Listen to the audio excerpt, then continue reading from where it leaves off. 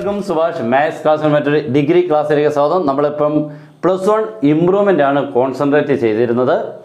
കാരണം എക്സാം അടുത്ത ആഴ്ചയിൽ മീൻസ് ഇനി ഒരു 7 ദിവസം കൂടെ കഴിഞ്ഞാൽ +1 ഇമ്പ്രൂവ്മെൻ്റ് ആണ്.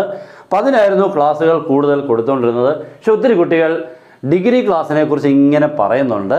എനിക്ക് സമയത്തിൻ്റെ കുറവുണ്ടായിരുന്നു ക്ലാസ്സുകൾ ഇങ്ങനെ എടുക്കാതിരുന്നത്. അപ്പോൾ നമ്മളൊരു ചെറിയ 2 പ്രോബ്ലംസുകളെ നിങ്ങളൊന്ന് പരിചയപ്പെടാം. ഡിഗ്രി എന്ന് പറഞ്ഞാൽ വളരെ ഈസി ആയിട്ട് മാർക്ക് വാങ്ങാൻ പറ്റുന്ന ഒരു കോഴ്സാണ്.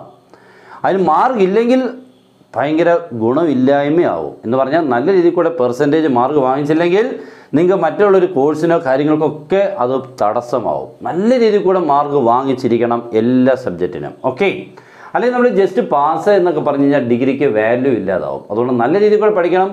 പ്രത്യേകിച്ച് മാത്സ് ഉള്ളവരെല്ലാം മെയിൻ ആണേലും സബ് ആണേലും അടിപൊളിയായിട്ട് പഠിച്ച അടിപൊളിയായിട്ടുള്ള മാർക്ക് വാങ്ങിച്ചിരിക്കണം. അതിനൊന്നും ഒരു സംശയമില്ല, ഒരു രീതിയിലും അതിനൊരു കൺസിഡറേഷൻ ഇല്ല. ഉറപ്പായിട്ടും പഠിച്ചിരിക്കണം. നമ്മൾ ഡിഗ്രി കോഴ്സിനാണ്, അല്ല സാധാരണ ഒരു ചെറിയൊരു കോഴ്സല്ല, നമുക്ക് അറിവില്ലായ്മയോടുകൂടി പോയ കോഴ്സല്ല, അറിഞ്ഞുകൊണ്ട് പോയതാണ്. നമ്മൾ ഡിഗ്രിക്ക് പഠിക്കാൻ പോവാണ്, ഗ്രാജുവേഷനാണ്. അപ്പോൾ അതിനനുസരിച്ച് നിങ്ങൾ ആ രീതിയിൽ കൂടെ വളരണം. ആ രീതിയിൽ കൂടെ നിങ്ങളുടെ മനസ്സും ആ രീതിയിൽ കൂടെ എത്തിച്ചെങ്കിൽ മാത്രമേ നല്ല റിസൾട്ട് കിട്ടുള്ളൂ. ഇത് കഴിയുമ്പോഴത്തേക്ക് നിങ്ങൾ നല്ലൊരു കോഴ്സിലൂടെ പോകണം, അല്ലാതെ ഡിഗ്രി കൊണ്ട് തീരുന്നില്ല. ഈ സമയത്ത് കൊണ്ട് പല ടെസ്റ്റുകൾ എഴുതാം കേട്ടോ.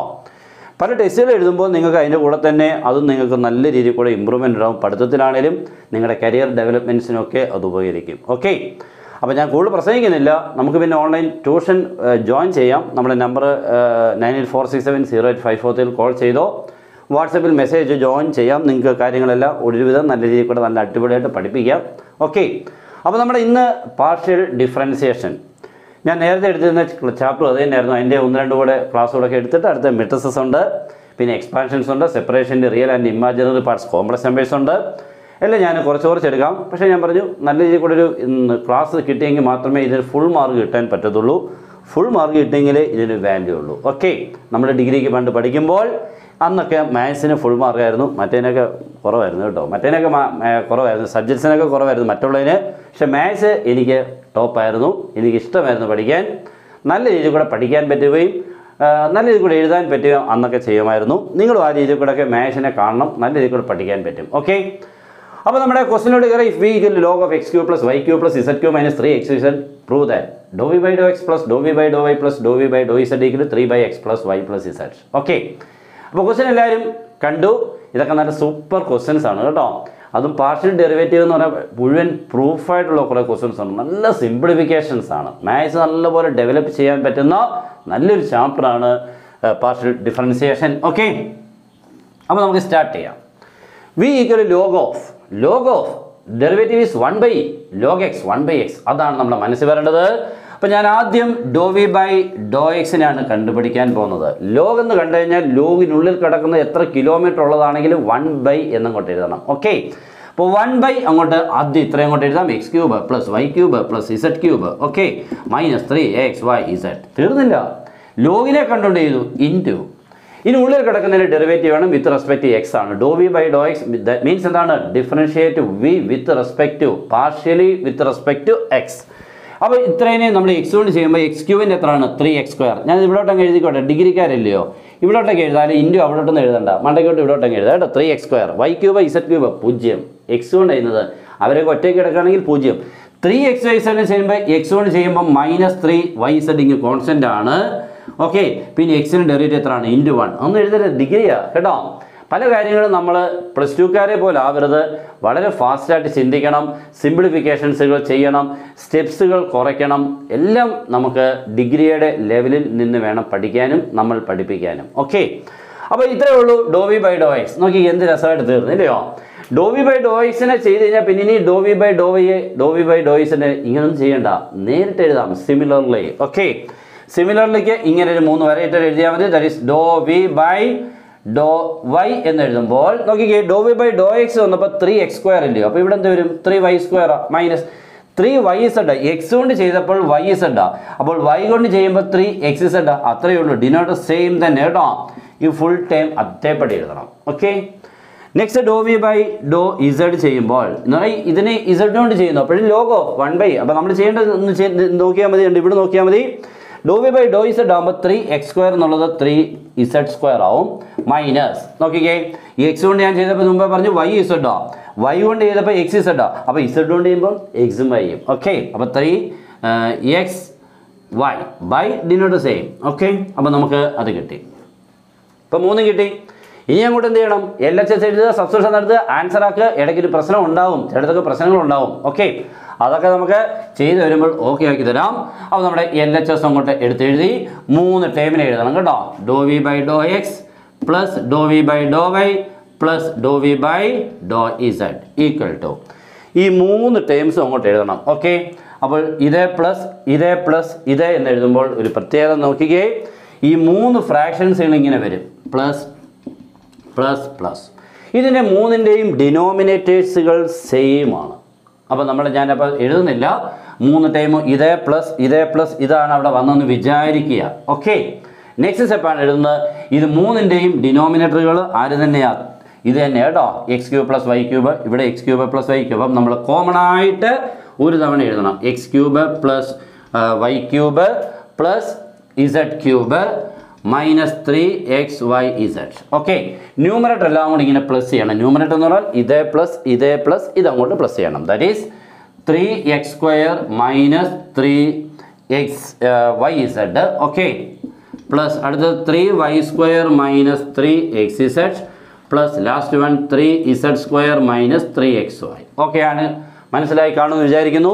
ഇതേ പ്ലസ് ഇതെന്നാണ് ഇവിടെ വന്നത്. ഡിനോമിനേറ്ററുള്ള സെയിം ആയതുകൊണ്ട് കോമൺ എഴുതി, ന്യൂമറേറ്റർ എല്ലാം കൂടെ പ്ലസ് ചെയ്തു. ഓക്കെ ആണല്ലോ. നെക്സ്റ്റ് സ്റ്റെപ്പ് ശ്രദ്ധിക്കുക, 3 എല്ലാവരും 3 taken as common from the numerator. We get in bracket is x² minus yz plus y² minus xz plus z² minus xy by. Okay, ഇവിടുന്ന് എല്ലായിടത്തും നമ്മൾ 3 കോമൺ എടുത്തു.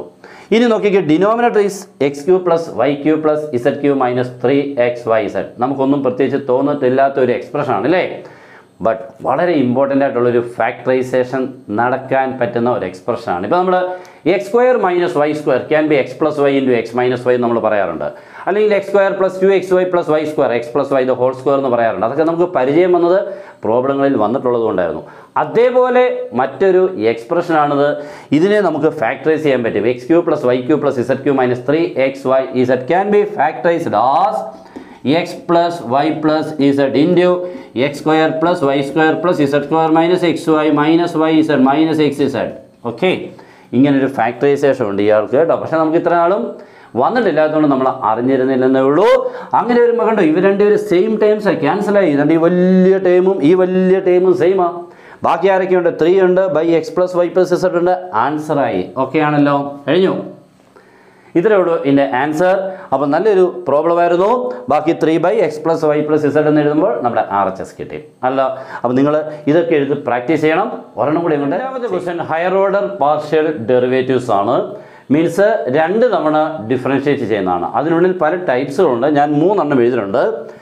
f of xy is equal to x plus y plus xy, then find the dou square f by dou x square, dou square f by dou y square and dou square f by Dr X Dr Y 3 ടേംസുകൾ എഴുതുന്നുണ്ട്. Okay, അപ്പോൾ 2 തവണ differentiate ചെയ്യണമെന്നേ ഉള്ളൂ. നമ്മൾ പഴയ കാലത്ത് d²y/dx² ചെയ്തല്ലോ. ഇത് complete derivative, ഇത് partial derivative. That's all. Okay, അപ്പോൾ ഡോ square F by Dr x² വേണമെങ്കിൽ ഫസ്റ്റ്ലി നമ്മൾ ഡോ എഫ് ബൈ ഡോ എക്സിനെ കണ്ടുപിടിക്കണം. എന്ന് പറഞ്ഞാൽ ഈ എഫിനെ എക്സ് കൊണ്ട് മാത്രം ചെയ്യണം. അപ്പോൾ X plus Y plus X വൈയെ X കൊണ്ട് മാത്രം ചെയ്യുമ്പോൾ എക്സിൻ്റെ ഡെറിവേറ്റീവ് 1, വൈ ഇടത് 0.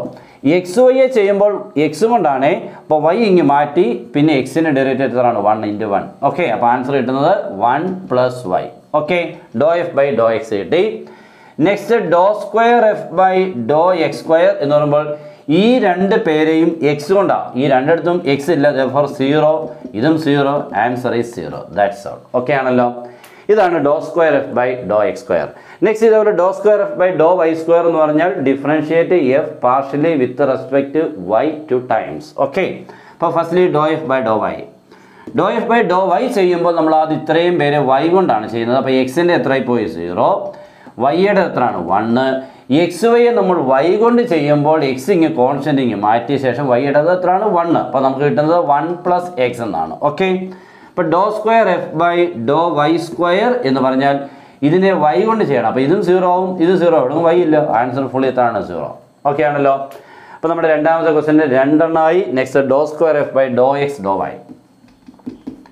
ഡോ square F by Dr X Dr Y എന്ന് പറഞ്ഞാൽ ഡോ by Dr X of doh f by Dr Y എന്നാണ് അർത്ഥം. Okay, Dr square F by എഫിനെ 2 തവണ ചെയ്യണം, ബട്ട് ആദ്യം വൈ കൊണ്ട് ചെയ്യണം, രണ്ടാമത് എക്സ് കൊണ്ട് ചെയ്യണം. അതാണ് ഡോ by Dr X of doh f by Dr Y. Okay, that is equal to Dr by Dr X of doh f by Dr Y. നമ്മൾ കണ്ടുപിടിച്ചിട്ടുണ്ട്, വേണ്ട doh f by Dr Y ആണ് 1 + x ആണ്. Okay, ഇനി ഇതിനെ X കൊണ്ടാണ് ചെയ്യുന്നത്. ഇവിടെ കണ്ടോ, ഇവിടെ 2 ടൈംസ് എക്സ് കൊണ്ട്, ഇവിടെ 2 ടൈംസ് വൈ കൊണ്ട്, ഇവിടെ അങ്ങനെയല്ല, first time Y, second time X കൊണ്ട്. ഓക്കെ ആണല്ലോ. അപ്പോൾ ഡോ by Dr X of 1 + x എന്ന് പറയുമ്പോൾ 1 × 0 ആയി, എക്സിൻ്റെ എത്രയാണ് 1 ആയി, ആൻസർ ഈസ് 1. ഓക്കെ ആണല്ലോ. അപ്പോൾ ഇതേപോലെ നിങ്ങൾക്ക് വേണമെങ്കിൽ ഡോ square F by Dr Y Dr X ചെയ്യാം കേട്ടോ. ഡോ square F by Dr Y Dr X എന്ന് പറഞ്ഞാൽ ആദ്യം എഫിനെ എക്സ് കൊണ്ട് ചെയ്യണം, പിന്നെ വൈ കൊണ്ട് ചെയ്യണം. ആൻസർ ഇത് തന്നെ കിട്ടിയിരിക്കണം കേട്ടോ, ഇത് രണ്ടും ഈക്വൽ ആണ് കേട്ടോ. Okay, Dr square F by Dr X Dr Y എന്ന് പറഞ്ഞാൽ ഡോ square F by Dr Y Dr X എന്ന് പറഞ്ഞാലും ഈ കേസുകളിലൊക്കെ, പ്രത്യേകിച്ച് പോളിനോമിയൽ കേസുകളിലൊക്കെ എന്താണത്, ഈക്വലും ആണ്. ഓക്കെ ആണെങ്കിൽ അത് നിങ്ങൾക്കൊന്ന് പ്രാക്ടീസ് ചെയ്യാം. അപ്പോൾ 2 പ്രോബ്ലംസാണ് നമ്മളിന്ന് പരിചയപ്പെടുത്തിയത്. കുഴപ്പമില്ലാതൊക്കെ മനസ്സിലായി എന്നാണ് വിചാരിക്കുന്നത്. അപ്പോൾ നിങ്ങൾക്ക് ആവശ്യമുള്ളവർ നമ്മുടെ നമ്പറിലോട്ട് കോൺടാക്ട് ചെയ്യുക, കോൾ ചെയ്യുക, അല്ലെങ്കിൽ വാട്സപ്പിൽ മെസ്സേജ് അയക്കുകയോ ചെയ്യാം. മെസ്സേജ് അയക്കുന്നതായിരിക്കും ഏറ്റവും നല്ലത്. ഓക്കെ, അപ്പോൾ ഇന്നത്തെ ഈ ക്ലാസ് കംപ്ലീറ്റ് ചെയ്യാണ്. ഉടൻ തന്നെ അടുത്ത ചെറിയൊരു ക്ലാസ്സുമായിട്ട് എത്തിയിരിക്കും. പിന്നെ നമുക്ക് മെട്രിക്സസ് ഒക്കെ നല്ല അടിപൊളി പ്രോബ്ലംസാണ്, വലിയ ക്വസ്റ്റ്യൻസുകളാണ് കേട്ടോ. റാങ്ക് ഓഫ് എ മെട്രിക്സ് ഒക്കെ ഇത്രയേറെ ചെയ്യാനുണ്ട്. നമുക്ക് കുറച്ചൊക്കെ നമുക്ക് ഇതിൽ കൂടെയൊക്കെ ഒന്ന് ചെയ്തു തരാം. ഓക്കെ, അപ്പോൾ എല്ലാവർക്കും ഇഷ്ടപ്പെട്ടാൽ മറ്റുള്ളവരോടൊന്ന് ഷെയർ ചെയ്യുക, ലൈക്ക് ചെയ്യുക, കമൻറ്റ് ചെയ്യുക. Good bye.